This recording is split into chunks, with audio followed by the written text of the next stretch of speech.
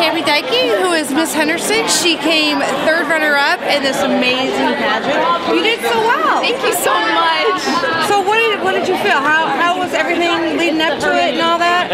I've been preparing for this for so long, and just to actually be here and be in top 5 and just know that I did the best I could and I got to top 5, like that is insane. I'm so happy right now. Like, you did so well.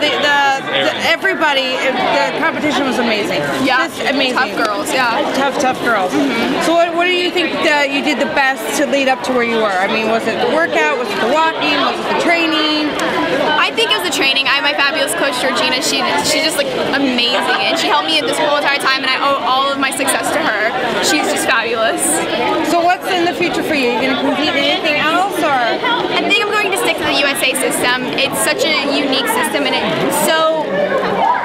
it's just such an amazing opportunity, and it opens so many doors for you. So I think I'm going to stick with USA. Well, you did fabulous, Thank you and of so course much. I hope you heard me rooted for you. Yeah, I did. Thank you. It was so wonderful.